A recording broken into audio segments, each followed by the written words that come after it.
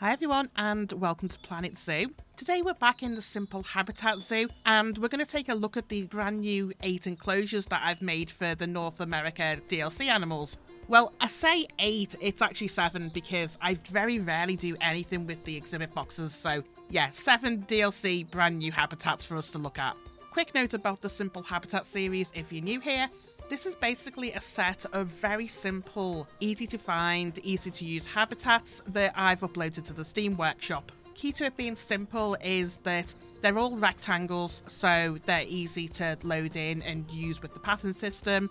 There's no DLC needed for any of these habitats. I've used base game pieces only to build them, and also used the non-theme pieces because sometimes you have to unlock the theme in if you're early in the game as well.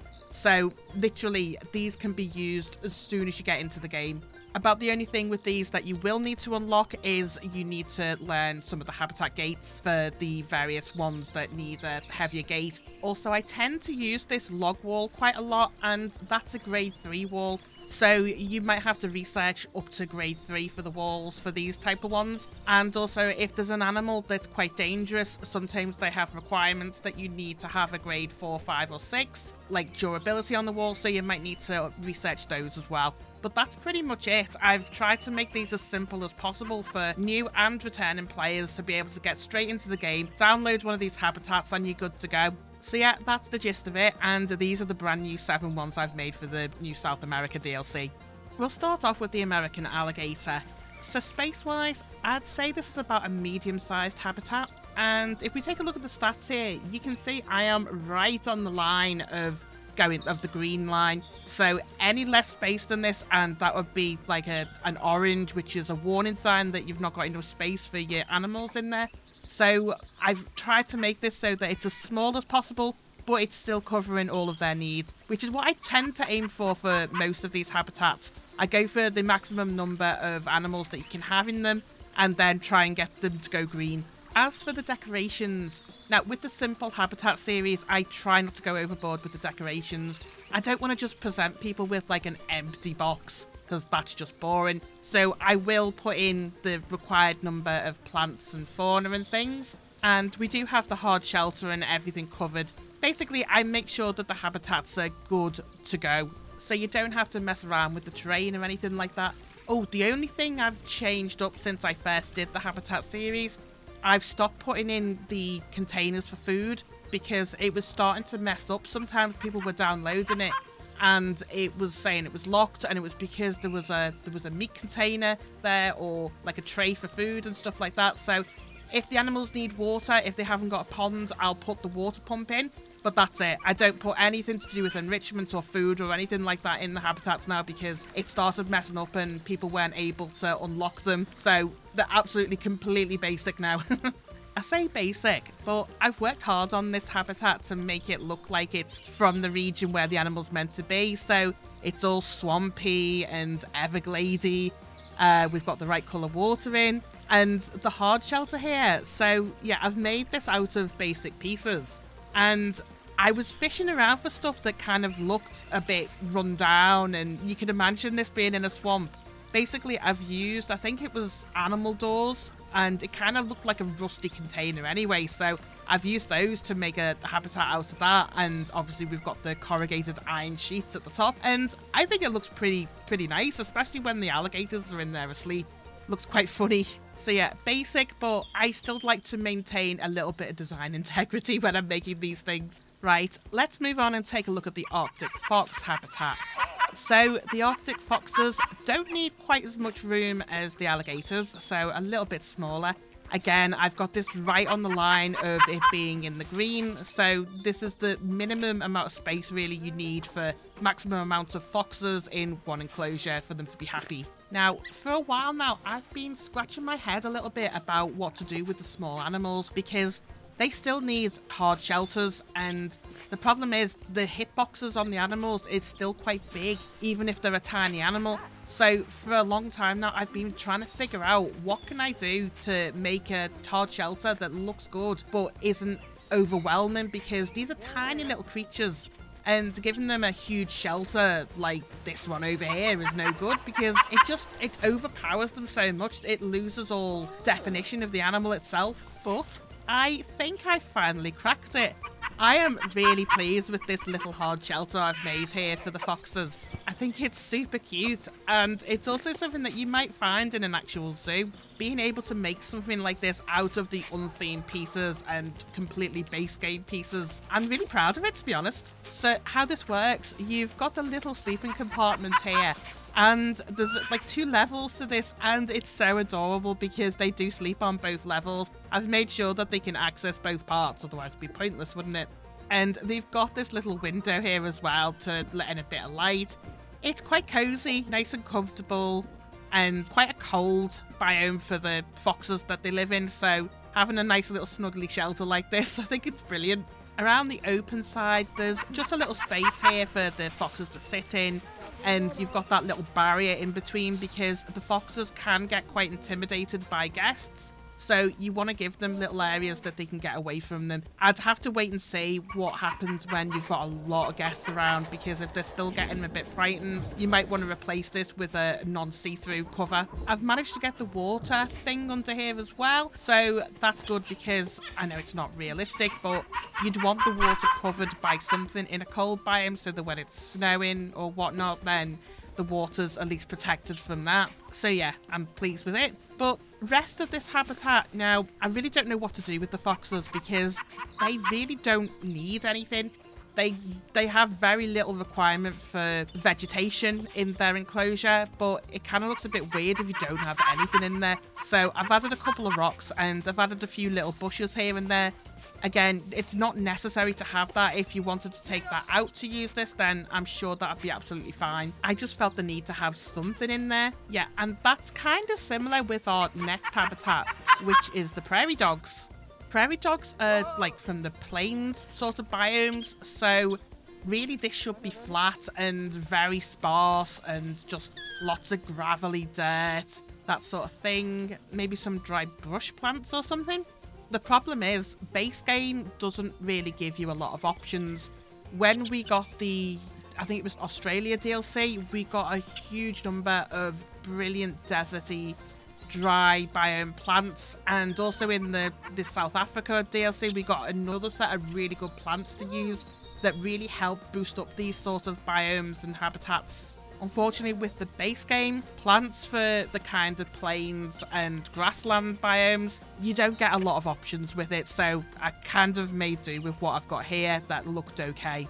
With the prairie dogs being even smaller than the Arctic foxes, I have shamelessly used the same hard shelter for them as well. And I think as a test, the hard shelter here, this does work really well for the small animals. So I may even upload this to the workshop as an exclusive item alone and just say, if you've got small animals, use this, it kind of looks better. So that's our prairie dogs done. Next, we're up to the Californian Sea Lion. And I think this is my favourite out of the new collection of habitats that I've done. For some reason, I do really enjoy making the aquatic habitats. And I think it's because you get a bit more flexibility to make something that looks a little more man-made. Nobody expects zoos to be making huge, massive, natural-looking pools. And the ones that do, they're heralded as these millions upon millions of pound projects that just seems crazy to me. For a little zoo like this, then I think something like this is a lot more realistic. But I do love messing around with the shapes of these huge pools. And for this one, the sea lions are completely happy in this environment. They've actually got a lot more land than they need, and I kind of went with that for the aesthetics of having the double side of the land. So you've got one part of the land where the shelter is, and then you've got the pool, and then the other side you've got this little bit of space that I imagine if you were working on this and you had it in your zoo, you might want to take out all this rock work and you might want to put the food containers down there so that when the sea lions get fed, then the guests are really close to where they're getting fed there. As far as the hard shelter goes, I was so pleased when I remembered that we've got this this wood slotted floor piece, and I'd completely forgotten about this one because when I first got the game and we were all stuck with the base game pieces, I just dismissed it because I was thinking, well, this is a stupid piece because it's got holes in between it, so you couldn't really use it as a hard shelter because poor animals are just going to get wet. but in an aquatic setting, this works super well. So glad I remembered that this was a piece. For the inside of the hard shelter, so I've tried to make this look like it was maybe a trailer, so maybe a mobile home trailer or something like that, and it's been converted into a hard shelter. And it's kind of, I've done it that way because it's cheap to make, it's durable. If it gets weathered after a couple of years, it probably wouldn't be that difficult to just replace it entirely. These sort of prefabricated buildings are used for this sort of setting all the time. And with these big, huge windows in here like this, the sea lions just seem to love it. They always tend to go for these beds first. And it's kind of like they're choosing these because they're in the sun. Well, I know the game doesn't know that, but it's cute anyway. And I love it when they do. They're all sleeping in here and there's the little ones just on their beds in the sun like that. It looks really good. So yeah, I think this is the best habitat that I've done for this new set of 7. Let me know if you agree in the comments. Anyway, let's move on to the cougar habitat. To be honest, this habitat's fairly big compared to some of the other big cat habitats that we've had before. And honestly, yes, I have used a little bit of rock work in here to brighten it up a little bit.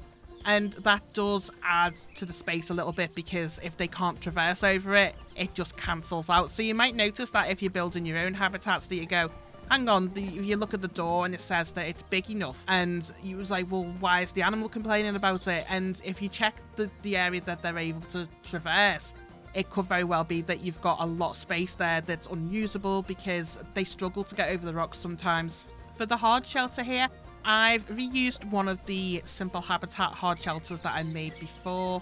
I can't remember which animal it was for. Hang on, let me look. There we go. That is Arctic wolf. So yeah, another cold climate animal there. Although from looking at the map, cougars are pretty prolific in a lot of places. Another cool thing about the cougars that you do have to watch out for, they will climb the trees that you put into the enclosure. So you have to be super careful that these kind of trees with the big trunks, the big meaty trunks on them, they'll climb up those and jump over the wall. So make sure you don't put any of these trees close to the wall because they will be escaping. It is funny actually, when I first made this enclosure, see these bits at the side? Now, I put these like hard blocks at the side of these enclosures because the way the game is with the barriers, the ground underneath the barrier is solid because of the way the programming works with the barriers. So this kind of space either side of it, if you lower the ground or you put the ground higher, this bit underneath the barrier will always remain constant. So to hide that, I tend to put these big blocks at either side just to stop, you know, the animals getting through to the side where the gate is, where people's hands are going to be. Anyway, normally I have these blocks a lot lower, but I set all this exhibit up and put the cougars in, and within 30 seconds, one of them had jumped onto this rock here and had jumped straight onto the block there and over the wall. So I had to raise the wall up and I had to raise the blocks up a little bit to stop them doing that. I've checked and it's all fine now. No cougars can escape. All naughty cougars are well contained. But one to watch out for, they can jump super high. That's really everything for the cougars. So let's move on to the moose enclosure. So the land requirements for the moose is absolutely huge. It's the hugest I've seen for so few animals. At most, you're going to have 2 females and 1 male moose in here, and obviously a couple of babies if you're mating them, and that's it. And they need all this land just for that. So I do struggle a little bit with exhibits like this, that it's quite sparse. I've got the trees in there. I could have gone round and put a heap load of bushes in, but I don't think that looks great either. Plus, you're actually making the situation worse because bushes will take up an awful lot of real estate within the enclosure. So you're kind of just making the situation worse by putting loads of vegetation in anyway. About the only thing I've probably made worse here is the moose don't need this much water.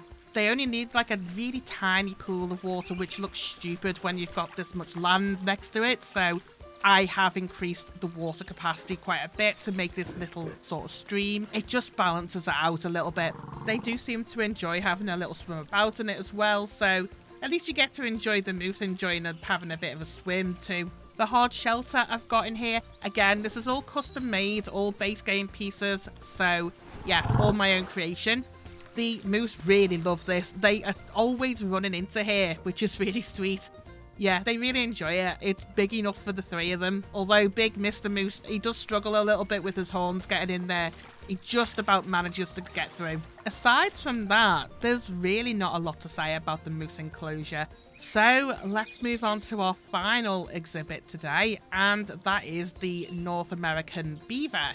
I did enjoy making this habitat because it's just that little bit different. Beavers obviously have very distinctive behaviours that they play out, so building their little dams, and it's instinctive behaviour. They are apparently really destructive in the wild because even if they don't need it, they can't help but continue to cut at trees. It's just what they do in the wild. So I've mimicked that a little bit over here with the some of the dead birch trees and some of the tree stumps. So they've already cut down those birch trees, and I like that. It just adds a little something to this enclosure. The other fun part of this, they have got their own little waterfront log cabins here that I made. Now, I've got 2 of these, and I originally wanted 2 because I've got one up front for the more boisterous beavers, and then there's one at the back for any timid beavers that want a bit of quiet from where all the humans are. Originally, though, these cabins were half the size that they are now, so it was only this front bit. Unfortunately, the beavers complained to the management about the size of the real estate, that it wasn't big enough for them, so I added the back bits here so that the beavers would stop complaining about space. They're the only animals so far in this build that have complained about the hard shelters not being big enough for them.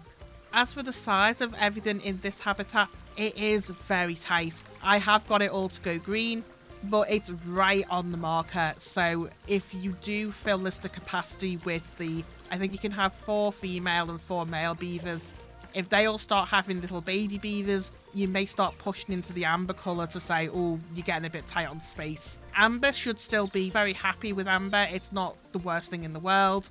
But just fair warning there, if you are going to have maximum capacity beavers in the enclosure, you may start running into space issues eventually. So that's all 7 enclosures. If you do want to download any of these, they are now all uploaded to the Steam Workshop. You can find them under the Simple Habitat series. There's also a link to that pinned in the comments below. So go, enjoy, download them all, and I'll catch you in the next video. Bye for now.